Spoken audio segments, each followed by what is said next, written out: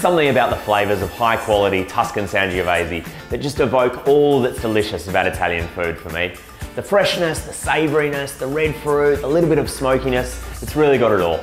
This is the 2015 Veroni Rosso Toscana. It's Sangiovese from just outside Chianti in Tuscany. It's a savoury, medium-bodied, fresh, spicy wine with loads going on.